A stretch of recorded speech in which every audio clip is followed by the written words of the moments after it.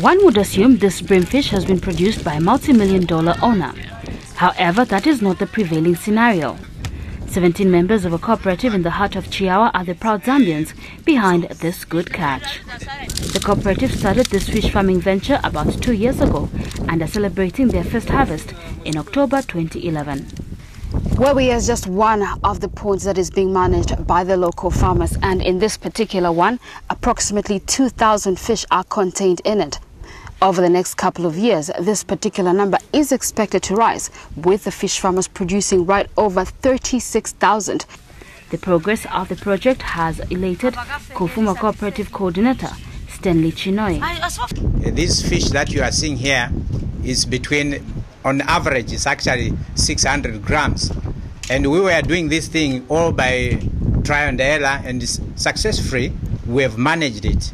And I think that is on a commercial level, so to speak.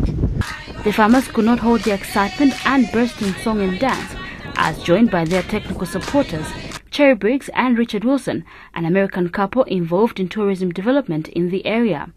The couple feels poverty in locations like Chiawa can be reduced through such business ventures. Instead of AID, which means giving somebody something, in fact it implies illness, aid does, we're looking at impact. And we've created DIA, Direct Impact Africa. The model here is completely different than what you're, I think, probably familiar to seeing. It's not an aid project, it's an empowerment project. And we decided that instead of going the NGO route, we are not an NGO, nor do we want to be one, that it would be a lot easier to do small projects directly with community. I think, as you will see today, a true testament to this concept is the success of this project. This is just part of the thousands of fish that will be produced by the local farmers within the Lower Zambezi of Chiawa area. And of course, this is proof of their hard work, because this fish meets international and of course local standards, which will provide market and of course a better living for these hard-working Zambians.